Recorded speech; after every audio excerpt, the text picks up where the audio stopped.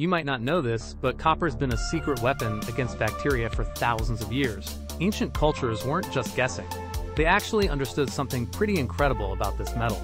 Copper has this amazing natural ability to destroy harmful microorganisms on contact.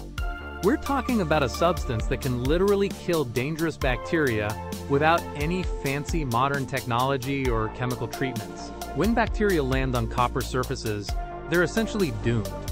The metal's molecular structure is like a tiny battlefield where microbes get completely destroyed. Civilizations across different continents, from the Egyptians to the Greeks, recognized copper's incredible properties long before microscopes or advanced science could explain why. It's not just an interesting historical fact.